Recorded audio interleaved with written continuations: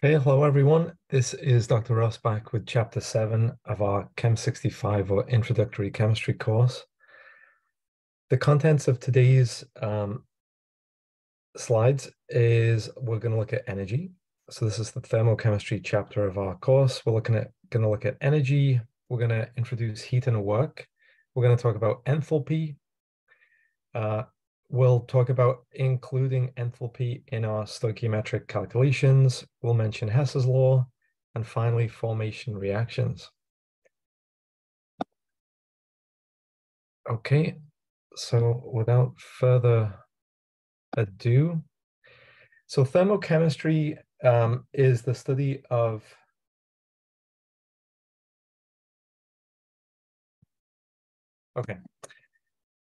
Thermochemistry involves the chemistry of heat. So whenever we have a chemical process, heat is involved. And the beeping you can hear is somebody trying to come into the class. So let me add this person. Okay, so thermochemistry is the chemistry of heat evolved during chemical reactions. And we know that heat can flow between a system and a surrounding. So, for example, this is something I always got confused with when I was a student. So I don't want you to be confused the way I was. There are two objects. There is a system. The system is whatever you decide it is. If you're a physician, the system is your patient. If you're the mayor of a large city, the system is the city. If you're the head of your household, the system is your family. You choose what the system is. If you're doing a lab on a bench, the beaker in front of you is the system. If it's not the system, it must be the surrounding. So everything that's not the system, we call the surrounding.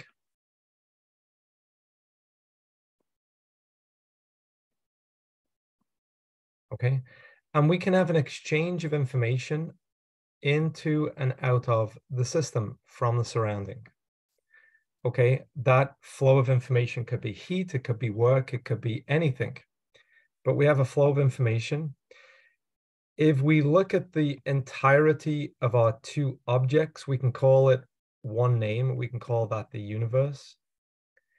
So here's the confusion. There are three names: universe, surrounding, and system, but there's only two objects because the universe describes the two objects.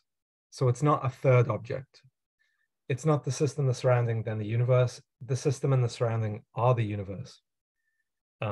Okay, so I wanted that to be clear because it was not clear to me when I was a student. Okay, so for example, if the system is a fire, heat will flow into the surrounding out of the fire. If the system is a block of ice, heat will flow from the surrounding into the system to melt the ice, etc. And if we look at the universe, which is everything going on, we have conservation of energy, which strictly only applies to the universe because it looks at everything, all the materials that lose energy, all the materials that gain energy. It looks at everything, and there's no net change in that energy. Okay. So there's an idea that's similar to the conservation of mass law called the conservation of energy law. So you can literally just replace the word mass with the word energy and you get conservation of energy. That is not the first law of thermodynamics. So it's misleading here. The first law of thermodynamics is this statement in the box. So the first law of thermodynamics is this equation here. The conservation of energy law is it's a broad applicable law that says energy can't be created or destroyed. Underneath the conservation of energy law, you have the first law of thermodynamics, which says that the change in total internal energy, U, is the sum of work and heat. So W is work, Q is heat.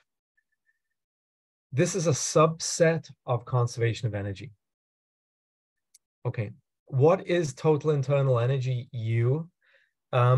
Well, you can think of it as the sum of potential energy and kinetic energy. So kinetic energy is the energy when an object moves. Potential energy is the energy an object has based on its location. So if you stand, if you stand on a stool, you have a different potential energy than if you don't stand on a stool. You know this because you can fall off the stool, you can't fall off not the stool. And so you can feel that difference in potential energy when it's cashed out and converted to kinetic energy. Okay, so total internal energy just measures all the energy in the system. We can access that energy as work and heat. Typically, work is the desired product of internal energy. Heat is usually the byproduct that we don't want. For example, if you put gasoline in your car, the gasoline has some internal energy, and you want to convert that into the mechanical motion of your wheels so you can get from point A to point B. You don't want that energy to be converted to heat to make your engine hot, right? That's a byproduct. Yes, you can use it to heat your car up if your car's cold, for example, but it's really a byproduct. The intention of a car is not to get hot. The intention of a car, the objective as a car is to move, right? Not to get hot. So heat is usually an unwanted byproduct. All right. System and surroundings, I think we mentioned that already. Again, you, the scientist, choose what the system is. It's your area of focus. I mean, literally, as you look at the screen now, if you look at the word system is in focus, and everything else, you're aware of it, but it's in the surrounding. That's kind of the same as the system and surrounding. We've talked about heat can go in and out. Typically, we talk with respect to the system. So if ever we say there was a loss of energy and we don't say whether it was the system or surrounding, you can assume it was the system. For example, and hopefully this should be as common sense as the following. If you are a physician, or if your physician, your doctor says to you, hey, you have a fever, you immediately assume your body has a fever, not the room you're in has a fever, right? The doctor doesn't say your body has a fever, not the room. I just want to make that clear. No, you assume that they mean you. Likewise, chemists and scientists in general, we assume you're talking about the system unless you tell us you're not talking about the system. Energy is always positive, so we have to be very careful. We can have pluses and minuses going around here. They talk about the direction. So for example, if the system gains work, we talk about positive work. If the system gains heat, we talk about positive heat. However, if the system loses heat, we talk about negative heat. It's still a positive object. It's just moving away from us. So with respect to us, it's negative because it's moving away. I'm losing heat if it's negative. It's still a positive object. I'm losing work if it's negative, but it's still a negative object. It's still a positive object. And that's just reminded me, I want to go back to the previous slide real quick. I want to make more of a stink about this equation because this can cause a whole host of issues, especially if you're a type of student that fishes around on YouTube for videos. You don't know what you're getting if you do that. Okay, so this is the way it's written here, and this is the way most people write it. I'm going to annotate it a little bit. So really what's missing the way it's written here, the heat can be plus or minus, and the work likewise can be plus or minus, right? Those two objects, they're always added together, but those objects themselves can be plus or minus. So the addition sign in the middle is a verb, do this action on these arguments. The plus and minus next to the variables, they are up there. They belong to the object, right? So what would that be in English? They're not verbs, they are adjectives. Yeah, I think it's an adjective. When you describe a noun, you're an adjective, right? So because of this, you can have equations that can confuse students. So you can see stuff like this. You might have W minus Q. And the student's like, oh no, in my notes it says plus Q, and now they're saying minus Q. Well, just because you're adding a negative Q, that's all. Or you can have delta U is Q minus W, and then you're like, what? I memorized this thing. That's not what it says in my notes. Nope. It's just because you've got a positive Q and a minus W, you add them together, it looks like Q minus W. So if you start to see funny business like this, just remember, it's always the addition of work and heat, but the heat and work can be coming in and out of the system. So you can have that double negative or the negative and a positive. That so just be wary of that. Can cause problems for no reason. Okay. So I'm actually, well, yeah, we'll talk about that in a second. So work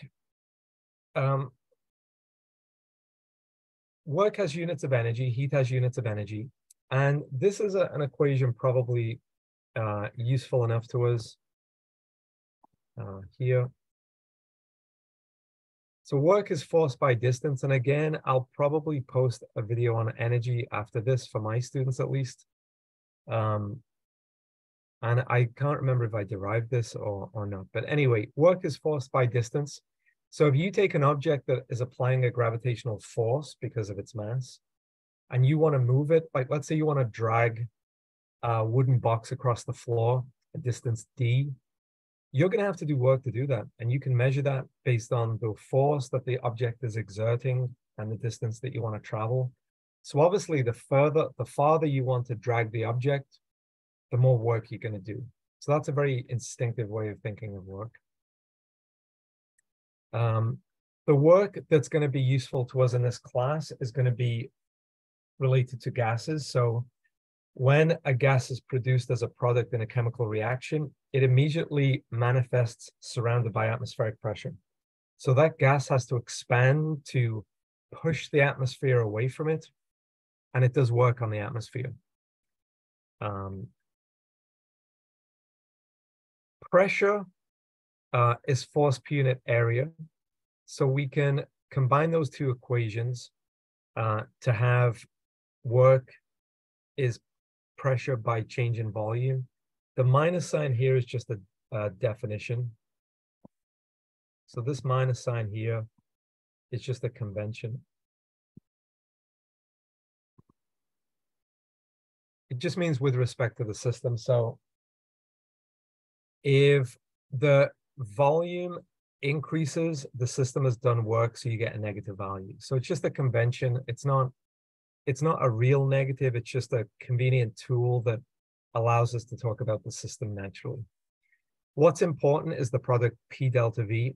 So if you're a bit fuzzy where this is coming from, we know from our gas chapter that PV is nRT. This is the ideal gas law. All right. If I want to isolate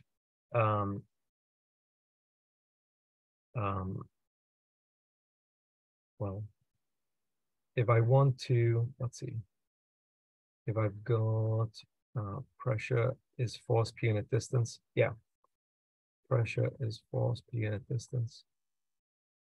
Okay. Well, I mean, if you just look at the units, I knew that PV has units of what? Atmosphere and volume. So atmosphere liter. Actually, I need more space than this. I'm trying to show you that PV is an energy unit. That's what I'm trying to do.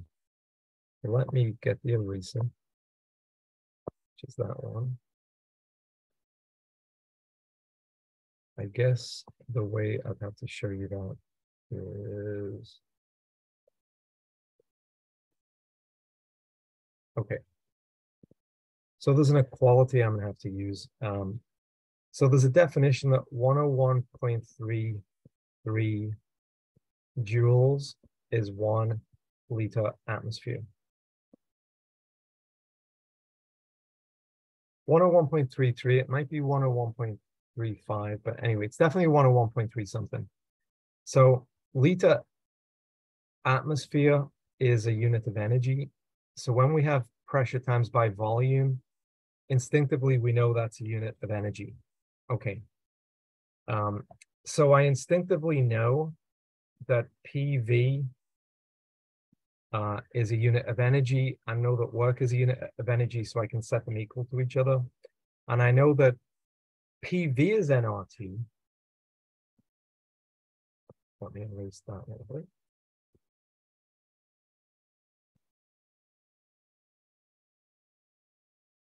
All right, I know that PV is nRT, but what about P change in volume? Well, I can put the change wherever I like. Well, it's not appropriate to put it next to the constant because constants don't change. So I can either have a change in temperature or a change in moles. So I can arbitrarily decide to put the change wherever I like. I'm going to put it on moles, as long as I have a change somewhere. So that's what's chosen here. Again, so if I fix the temperature, I can look at the fluctuation of moles. If I fix the moles, I could look at the fluctuation of temperature. No big deal. But this is where this is coming from, this delta nRT. Again, the negative sign is a convention so that we always talk about the system. But what's crucial is the product PV. Oh, it's right down here. Oh my goodness, I'm so unobservant. Didn't even see it. All right, so it's definitely 101.33. There you go. Very observant of me. That's too funny. Okay. All right.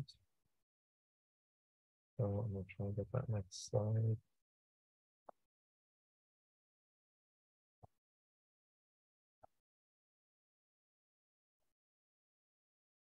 Okay. So heat, most people, and I think with my class this week, I've given an assignment asking for the difference of heat and temperature. So I'll be interested to see what people write for that. Most people say they know what the difference is, but then they get confused. So maybe to help with that assignment, if you're watching this video and you probably sat down in a chair, if you're not sat down in a chair with metal on it, if you go find some metal and with your left hand, grab a piece of metal. And with your right hand, grab something that's not metal. So I have a hat. I've got this hat here that's made of, I don't know, nylon or something flammable, I'm assuming. So it's not metal. And then I'm going to grab something that is metal, like the chair I'm sat on. And then you ask yourself, which is colder, the metal or the non-metal? Most people would agree that the metal is colder, and most people would be wrong. They're the same temperature, the metal just feels colder. So your brain is getting input, and it's desperately trying to understand that input. And based on your experience of temperature, you lead your brain into the wrong conclusion. You're like, okay, my left hand feels colder, must be a lower temperature. That's just your experience that's leading you astray. What it's actually picking up is something called specific heat. Metals have a low specific heat. They're not cold. You're not measuring a temperature difference. You're picking up on a low specific heat. So specific heat is this S here. So if we solve for S, S is Q over M delta T. That thing your brain is picking up when it detects a cold feel of a metal is the heat needed to increase the temperature by 1 degree Celsius of an object of mass M. So metals have a low specific heat. So if S is low, then this ratio Q over M delta T is low. Another way to think of it, if we look at the original equation in the box,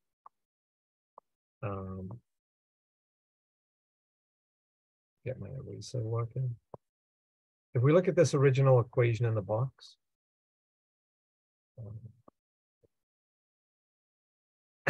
then let's say I take a given mass. So I'm going to compare a 1 gram piece of nonmetal with a 1 gram piece of metal, right? So the non-metal has a high S, the metal has a low S. So if I'm looking at 1 gram sample of each, I can ignore the mass because it's a constant. And then if it's even clearer if I solve for delta T. Delta T is Q over S. So I'm ignoring M because I'm just going to fix the 2 samples with the same mass. But for a metal, S is low. So that means it's going to respond. S is low. So that means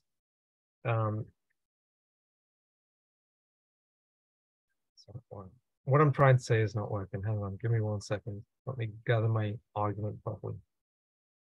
All right. I'm trying to convince you in a very, so far, not satisfactory way. I'm trying to convince you that S is low for metals. Let me regroup. All right. I'm actually gonna pick this up. I'm writing on a Surface Pro that's right in front of me. I'm gonna pick it up. You might be looking at my nostrils, but I'm holding it now in my hand. All right. So the S for a metal is typically less than 1 joule per gram degree C, right? The S for a non-metal is usually greater than 1 joule per gram degree C. This is what your brain is detecting. This is why you think metals are cold. They're not. It's just a lower specific heat. That means they don't store heat. So heat flows from an object that has a higher temperature to an object that has a lower temperature. Both the metal and the fabric that I had a hold of a second ago, they're both in a room that's lower than body temperature, right? So body temperature is approximately 37 degrees. The room temperature is approximately 25, 26 degrees. So obviously, if I'm the system, my experience of the world is that the objects feel cool to the touch. Very quickly, because of the large specific heat of the non-metal is going to heat up, and eventually it's going to become body temperature. So there'll be a cessation of heat flow to the object that's now the same temperature as my body. However, the metal, because of its low specific heat, doesn't heat up. It just stays at room temperature. And there's a constant temperature gradient that siphons heat away from my hand, but it never really heats the metal up because the metal can't store energy. It's got nowhere to store it. Its specific heat is too low. This lack of an ability of metals to store energy, this is where the idea of a metal being a conductor comes from. They don't store electrical energy. They conduct electrical energy. They transfer it along. This is why we build musical instruments out of metals. If you bang a piece of metal, it will vibrate. If you bang a piece of plastic, it will make a thud because the plastic absorbs the energy. The metal doesn't, it can't, it's got no pockets. There's nowhere for the energy to go. It will vibrate, it will resonate, and we can hear that as an acoustic sound wave. So metals, we've known since grade school, don't store energy. They just pass it along. For that reason, we use it to transfer heat energy to our food. We cook in metals. We use metals to conduct electrical energy in our electricity wires. Again, we build musical instruments, all because of this fact that metals don't store energy. Okay. We insulate our world with plastics. We dampen vibrations. We insulate ourselves from electrocution with plastics and non-metals. We furnish our homes in plastics because they feel warm, because they acquire body temperature. It's pretty uncomfortable to lay on a metal bed. You know, you're going to get cold. But if you lay on a wooden, well, not a wooden bed, but if you lay on a fabric bed, that's going to feel more comfortable because the non-metal will acquire body temperature. Okay, so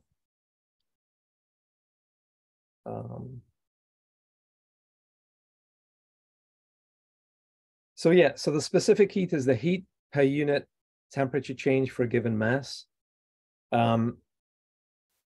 metals can react very rapidly to a temperature change. They just can't store the energy. So that was the point I was trying to get across. They can react rapidly to a temperature change, but they just can't store the energy.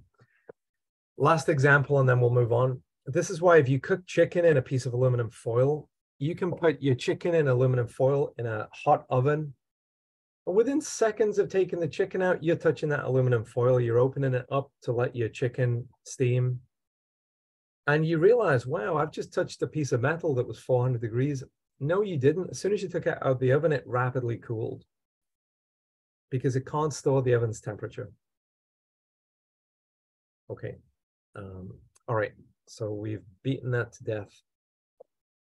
So let's move on.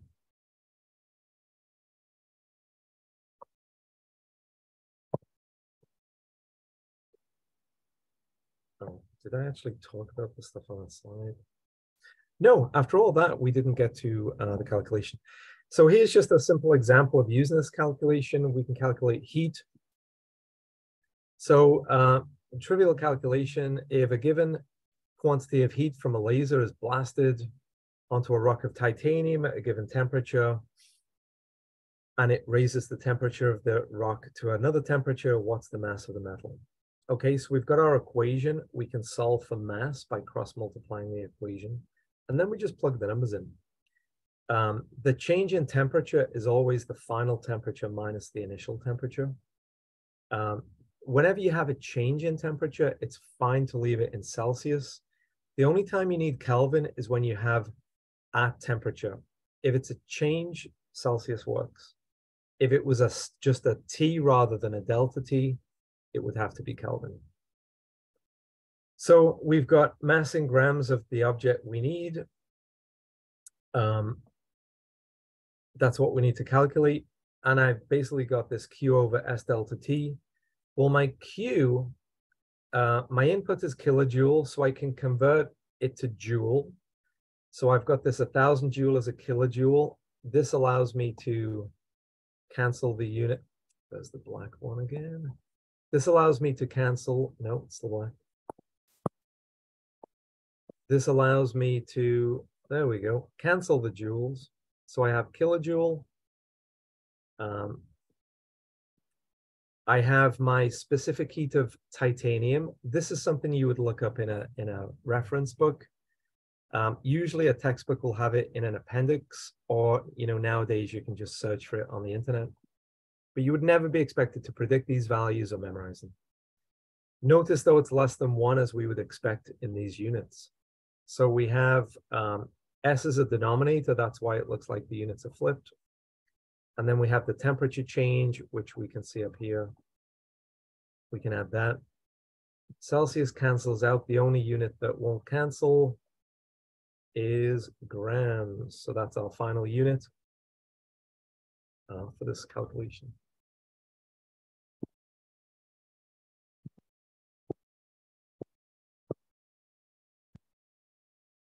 Okay. Now it's going to get interesting. So now we have to talk about state and path functions. So the following assumes that everyone is a good chemist. And I don't mean you, the student, I mean the people that write textbooks. Some authors are, let's just say they are cavalier, with all the love in the world.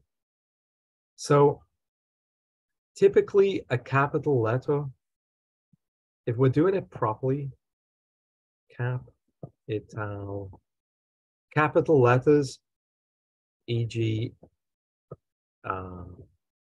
H, V, P, they are state functions.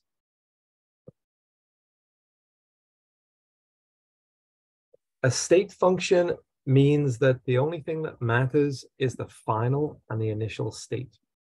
What happens in between is of no consequence.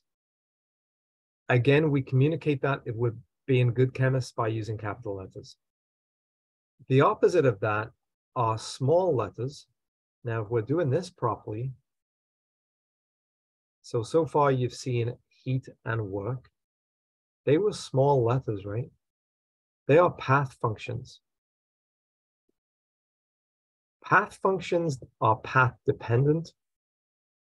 That means that we can't just assume that the only thing that matters is the final and initial state. The path matters, right?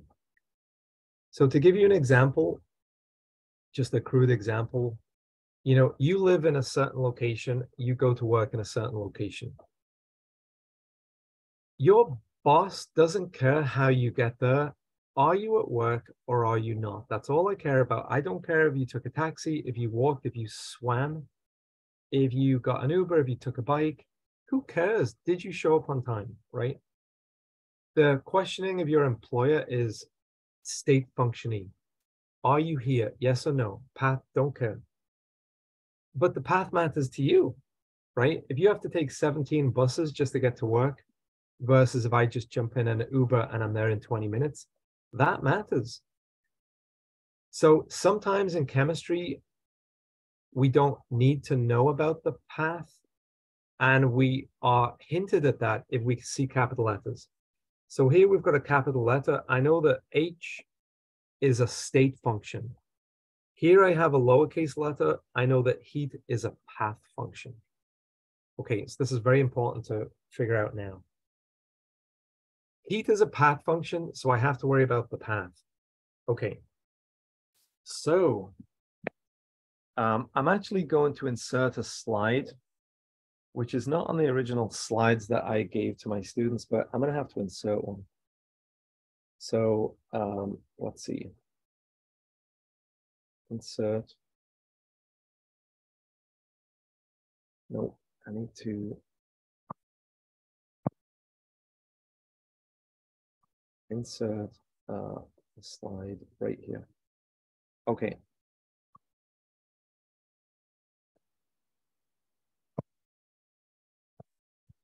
Okay.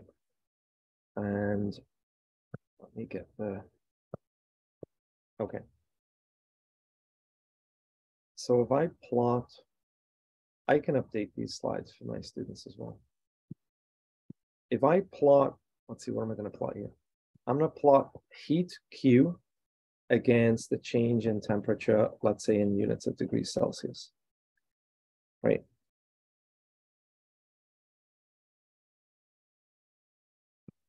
We're going to get a jagged plot like this. So there's a complicated relationship between heat and temperature change. It's not linear, but it kind of looks linear. It's ziggy-zaggy. And we have diagonals.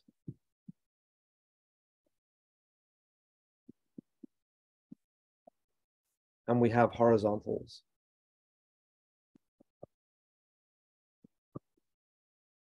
Sorry, those little lines, that's where my pinky hit the screen. And my computer's too dumb to know that that was an accident. All right. Hard drawing when you have to suspend your whole hand above the page. All right. So I've got diagonals, I have horizontals. The diagonals are the pure phases. So solid, liquid, gas. Sorry. The diagonals, not the horizontals. The diagonals are the pure phases. Solid, liquid, gas. The horizontals are the mixtures. So a mixture of a solid and a liquid, a mixture of a liquid and a gas. When I have a diagonal, I use this equation. Q is ms delta T. When I have a horizontal, I use the equation that was on the previous slide. N delta H. Because it's a path function, I have to look at each step along the path separately. So, for example, if I start at X and I go to this point X, what's the heat needed to go from this point here all the way to this point? Okay, so the total heat is going to be, well, I've got to complete this diagonal. So I've got to use, let's say, I'll use a different color, red. So I've got this much heat, let's call it Q1. Then I've got this much heat, let's call it Q2. Then I've got this much heat, let's call it Q3. This much heat, let's call it Q4. And then finally, this much heat, let's call it Q5. I can't just say, look at the end, look at the beginning, and take the difference, because that would be a state function. I've got to look at every tiny piece of this path. So it's going to be Q1 plus Q2 plus Q3 plus Q4 plus Q5. I've got to look at every tiny detail. So for Q1, for all my diagonals, so Q1, Q3, and Q5, I'm using this equation, right? So this is Q1, Q3, Q5. For my horizontals, my Q2 and my Q4, I'm using this equation. Okay, so we've already seen in the first equation, we have heat is mass, specific heat change in temperature.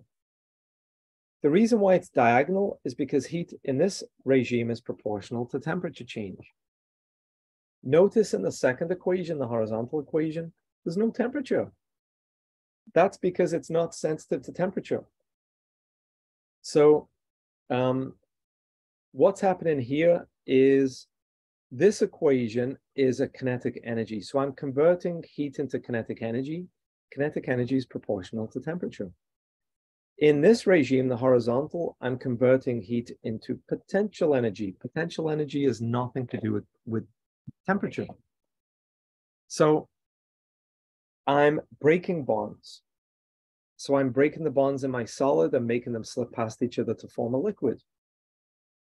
Once I've broken all the bonds, then I can heat the liquid up. And then I start to break the bonds in the liquid to form a gas. And I have to fix the temperature while I complete that process before I can start heating the gas up. Okay. So this just shows you this non-linear complicated relationship between heat and temperature change. Because heat is a path function, the path matters. We have to look at every stage on the path. All right, so let's get back to the regular slides.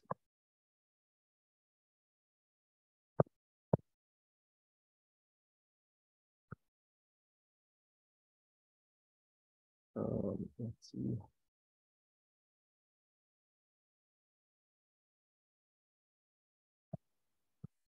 Okay. So, what was it? It was this one, right? No, it was this one. Yes, it was this one. Okay, so that's where this new equation's coming in from. So here, how many kilocalories of heat are released into the atmosphere when 324 liters of water vapor condense into droplets? We're told that the enthalpy of vaporization, so this is going from the liquid to the gaseous state, so boiling essentially. We're given a constant value. So we just plug in the numbers. So I know that I need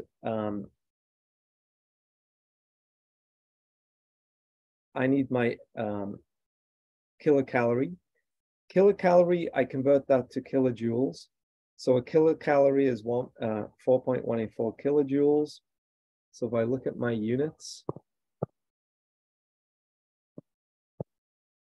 and I've got the kilojoule cancels here, and I've got units of kilocalorie, then I know it's kilojoule per mole.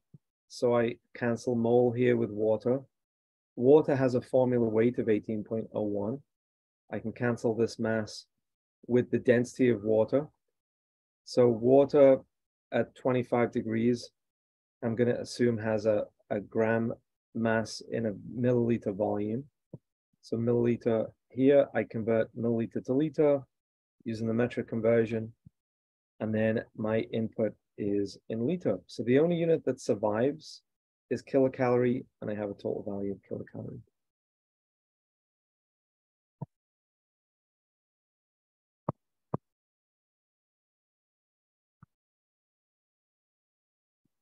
Okay, heats of reaction. So again, when you do a chemical process, you can either generate heat or consume heat. So we can add that equality into a regular stoichiometric calculation. So for example, here we have how much energy is released when 75 grams of sugar are combusted. And we're told that the enthalpy of combustion is a given value. So I have my equality here.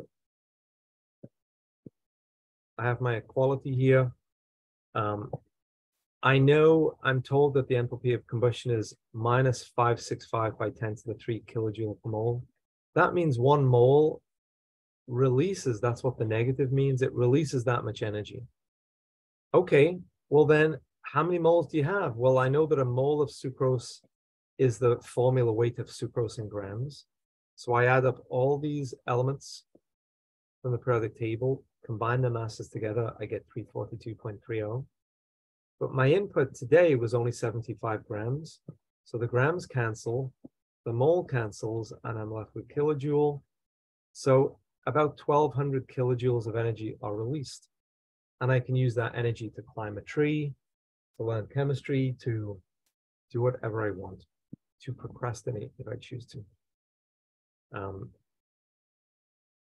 Okay, if ever you see a symbol like this, it means standard conditions.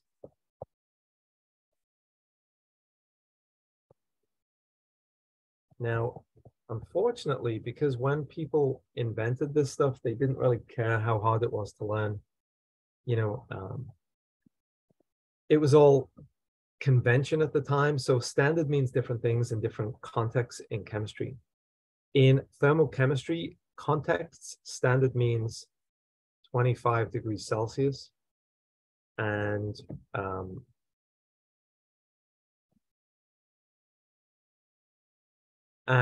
1 atmospheric pressure.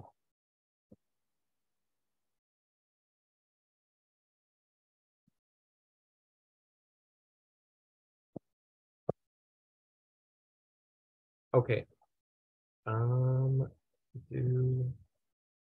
Yeah, we can look at that. Okay, a bomb calorimeter is a constant volume calorimeter.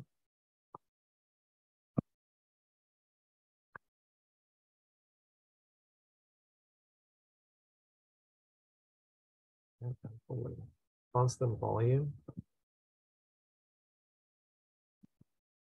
So the change in volume is 0. We call this isochoric conditions.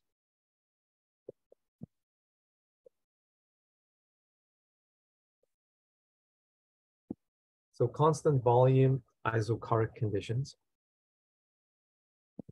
The reason why we just have heat as internal energy, remember we said that the change in internal energy is heat plus work. That was the first law of thermodynamics. We also said that work is defined as minus pressure times by change in volume. Well, now I'm telling you under these conditions, change in volume is 0. So that cancels work out. So we're left with heat is just total internal energy. So that's where this is coming from. Okay, so heat is just total internal energy under constant volume conditions. A bomb calorimeter is how they measure energy content of food. So for example, if you're eating a snack bar and it says 300 calories, how do they know it's 300 calories? Well, they get the snack bar, they dip it in liquid oxygen, so it's completely saturated with oxygen, and then they put it inside a bomb calorimeter, which is like a reinforced thick steel walled coffee maker. It's about the same size as a coffee machine. You put it in with liquid oxygen, liquid environment, freezing cold, but 100% oxygen environment, and then you set fire to it. You set fire to it, and it has a metal wall, but within the metal wall, there's a water jacket, like a water reservoir. As the fire of the explosion heats the metal heats the water, you measure the temperature increase in the water, and then you apply Q as ms delta T, and you can calculate the heat generated by the object. So that's how they figure out the nutrition value. You know, how do they know a salad from Cheesecake Factory has 3,000 calories? How's that even possible? But how do they know? They freeze a salad from the Cheesecake Factory in liquid oxygen, put it in a bomb calorimeter, and set fire to it. And it generates 3,000 calories of heat. That's how they know. Okay, so so here's a question. Let me get rid of my scribbles. If 6.805 grams of sucrose are combusted in a bomb calorimeter, the heat capacity of the bomb calorimeter, this is basically the heat needed just to heat the instrument up. So it's the heat conversion that you have to pay. So basically, you've got to pay 15.4 joules of heat every time you want the water temperature to go up by 1 degree Celsius. So that's just what's needed to heat the machine up. Okay, so that's the heat capacity of the machine. Then what's the energy released by the sugar? Okay, so we have this equation. This looks new, but it's really a new way of writing an old equation. So our old equation is Q is ms delta T. Now here, ms is just something called heat capacity. So ms is just capital C, the heat capacity. Because of conservation of mass, the heat gained by the instrument, the calorimeter, Qcal just means calorimeter, is the heat lost by the combustion reaction. So conservation of energy, as the fuel loses heat, the machine or the bomb calorimeter gains heat. So this is just a statement of conservation of energy. We've got the temperature change from the question. Okay, now ready to plug the numbers in. So we want the enthalpy change for the calorimeter. Okay, so we have the formula weight of glucose in grams. So a mole of sucrose, sorry, sucrose, not glucose. A mole of sucrose is the mass of all the elements in units of grams. So we get that number 342.3. That's our input. We've got a temperature change of 7.3 degrees. And we have the heat capacity of the machine. So the heat capacity of the machine is this value here.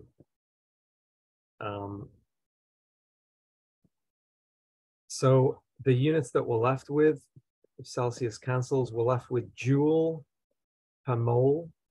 We can convert that to kilojoule. I guess we have done here. We've converted kilojoule, joule to kilojoule. So we actually have kilojoule per mole.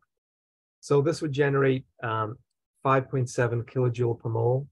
Now, fun fact, not necessary, but a fun fact. A food calorie is a capital C calorie. This is actually equal to a kilojoule. No, it's not. It's equal to a kilocalorie. And a kilocalorie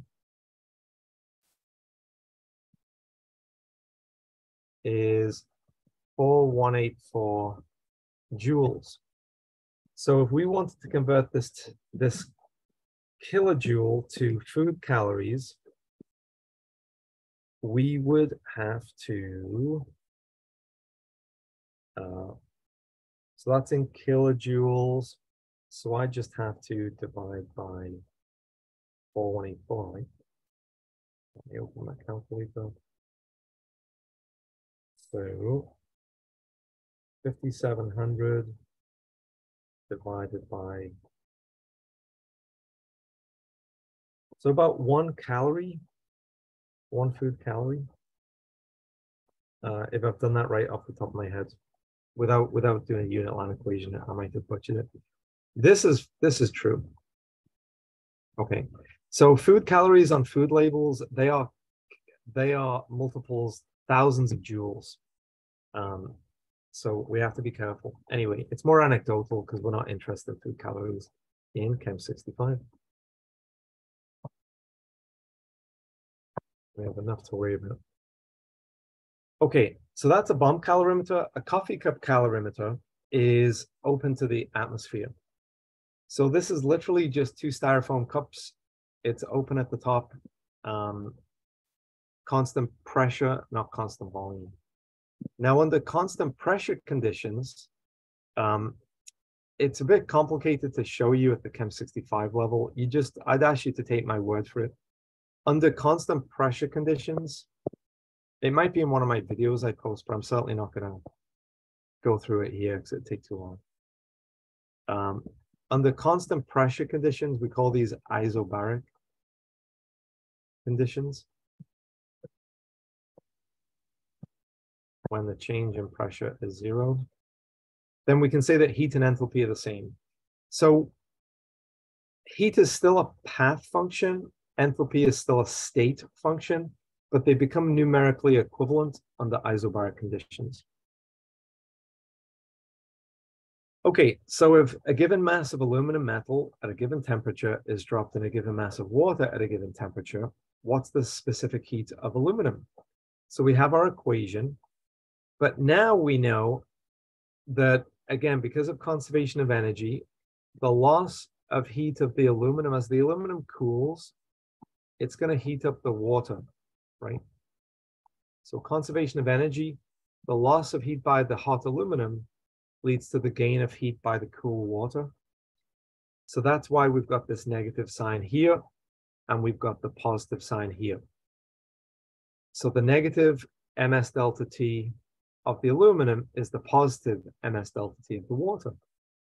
We just isolate the S for aluminum, which is this guy here. So we cross multiply, bring the m delta T down to the side here, and then we just plug the numbers in.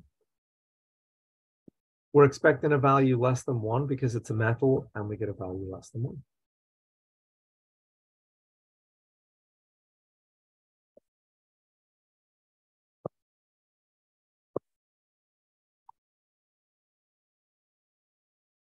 Okay. Do we, yeah, we should worry about this a little bit. Okay. Let's see what the last slide is. Oh. Yeah, we can worry about this a little bit. This is definitely a bit, maybe a little bit, something we don't have to worry that much about. Yeah, we'll mention. Actually, do you know what I'll do? Because I've got about 5 minutes left, and I think this is going to take more than 5 minutes.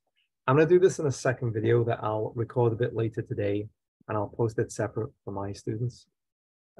Because I don't want to rush this. It deserves me being a bit slow with it, and there's no way I can do it in 5 minutes. So for my students, everything that's in this video so far is the basic idea. So watch this, look at the extra video, couple of videos I'll post on YouTube, and then I'll do an extra video on actually calculating heat according to Hess's law and bond enthalpy, because it deserves more than 5 minutes. Okay, so Dr. Ross over now.